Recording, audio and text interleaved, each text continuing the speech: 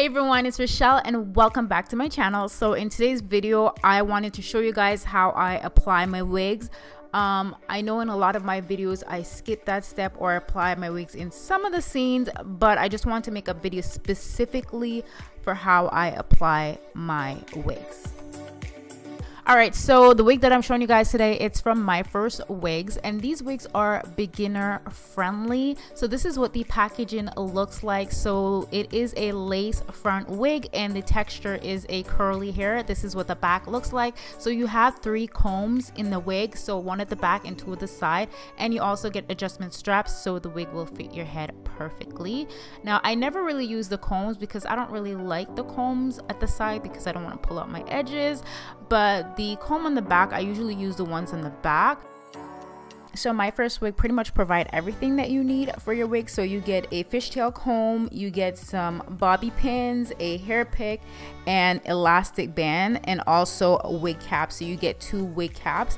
And before I apply this wig, I'm going to show you what I do to make it a little bit more natural, because the wig, the hair, the knots are a little bit dark, and I don't want you to see the darkness on the knots when I apply the wig. So this is what it looks like right now. So I'm going to tweeze the hairline a bit, and I'm also going to lighten up the knots. I'm going to bleach the knots on this wig also.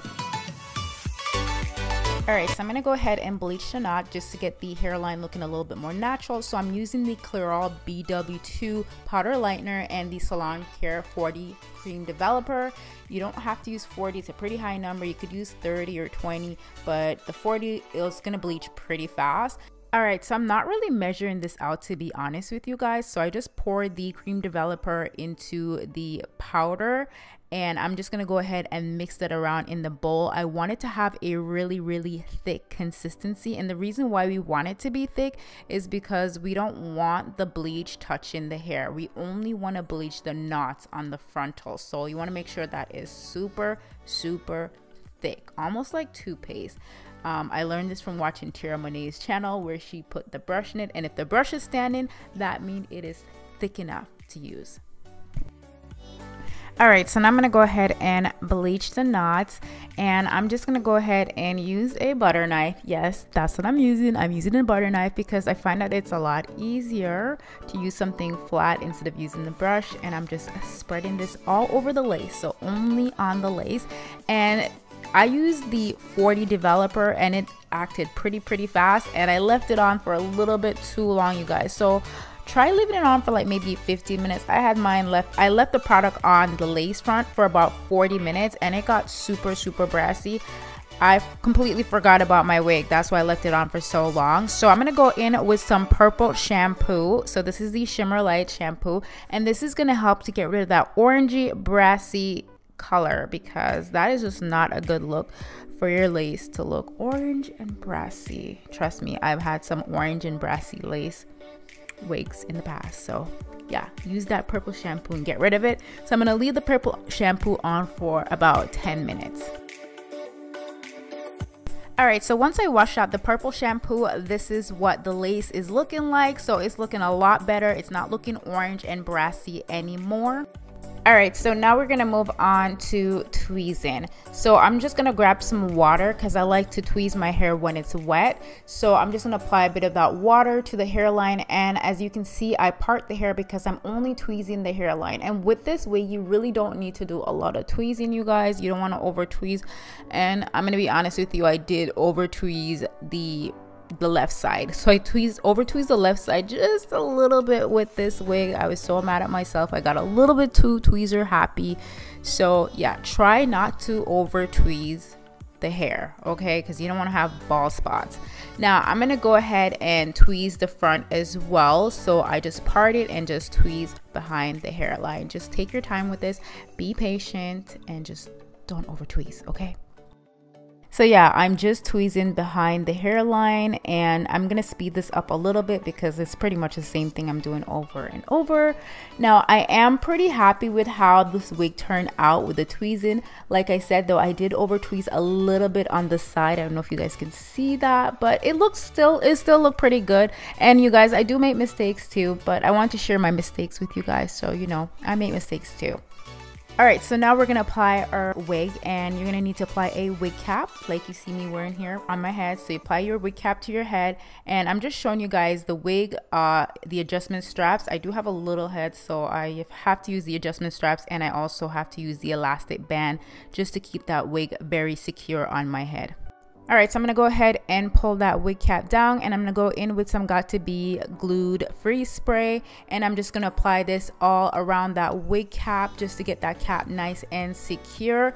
And you guys, in case you're wondering, I do not have cornrows under my wigs because I don't know how to cornrow. Okay, I know, so sad. I don't know how to do cornrows, but I do have 2 big braids, and I use a lot of hair gel to slick my hair down. That way it stays flat under my wigs. And I'm gonna go in with a blow dryer. You can also let this air dry also, but it doesn't really matter. I was just trying to speed up the whole process. Alright, so now I'm going to go in with a pair of scissors, and I'm going to cut off that extra band because it's going to look crazy if you put your wig on, and you can see that extra band right there. So we have to cut that part off, and I'm just cutting around the ear. That part can be a little bit difficult sometimes, but just take your time and just cut it. And then I'm going to go ahead and try the wig on just to see how it's looking with the wig cap under it. And I haven't cut the lace off as yet. Alright, so I'm just going to go ahead and grab my scissors and cut off that excess lace because you really don't need any of that lace at all. So I'm just going to cut all of that off, and I cut it off close to the wig hairline, so I leave like a tiny bit of lace onto the wig. So I took the wig off, so I'm going to use some foundation powder and just add it to the cap. You can use any foundation powder as long as it's close to your skin tone. It really doesn't matter. And I'm just applying it right at the base of the wig cap. Alright, so I'm going to go in with some glue, and I'm using the Ghost Bond lace glue. It's one of my favorites, and I'm just going to go ahead and apply that to my wig cap. So I'm just applying that right by the forehead area, and I don't really use a lot of glue. I use like 1 layer, and it can last up to 2 to 3 days. But if you want to wear your hair longer, like your wig longer, you can add up to 5 layers of glue. But I've never tried that because honestly, I take my wigs off quite frequently. I do, so I never really apply a lot of glue. But yeah, you can let this air dry, or you can use a blow dryer. However, you do want to wait for the glue to be clear. I was a little bit impatient and I didn't really wait for it to be super clear, but it's best to wait for the glue to get clear and then apply the wig. Alright, so I'm pulling the wig down, and then I'm going to go in with a fishtail comb. Make sure there's no glue on it. So this is a clean one, and I'm just going to go ahead and press down that lace. Alright, so as you can see, I only applied the glue onto my forehead area. I know it looks a little white right now, but don't worry, it'll dry, okay? So it's not going to look like that in the end. But I'm just getting my hair out of the way, and I'm cutting off a little bit of that excess lace. So we have a little bit of excess lace, and I'm just going to go in with the blow dryer to help speed up the process of drying that glue. Anyway, so now I'm going to apply the glue to the sides as well, and I'm using a fishtail comb to spread that glue. So just spreading it like butter, and I'm doing the same thing on the other side as well.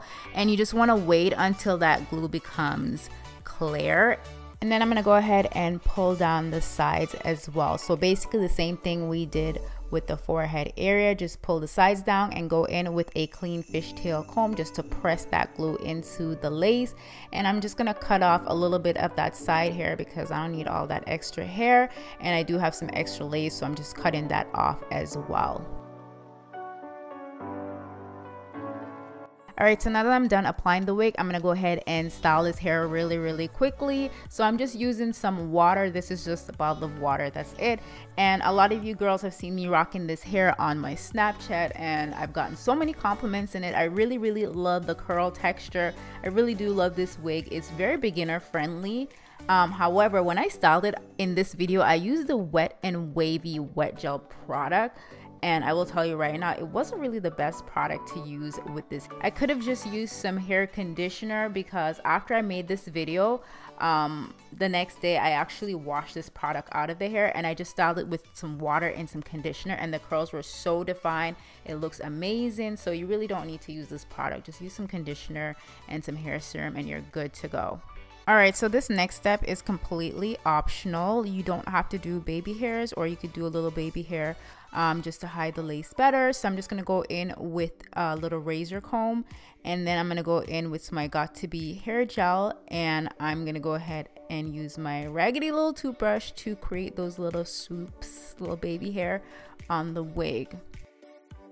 And I'll tell you right now, you guys, I am not the best at doing baby hair. Like, I'm not really good at it, and I think the wig looked pretty good without it, but I feel like curly hair looks good with baby hair as well, so that's why I added the baby hair. But like I said, this is completely optional and you don't have to do this part.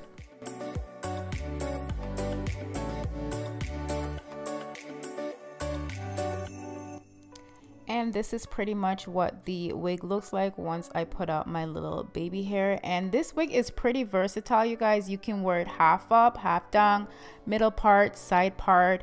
You can also wear it all the way up, but you would have to pull out a little bit of the baby hair on the bottom of the wig, or probably on your hair too, just to make it look a little bit more natural in the back. So yeah, this is the completed video. I will put all the hair details in the description bar down below. So all the info for Myfirstwig and the hair details will be in the description bar down below, you guys. So don't forget to check that out, and I'll see you guys in another video very, very soon. I love you guys so much, and thank you so much for watching.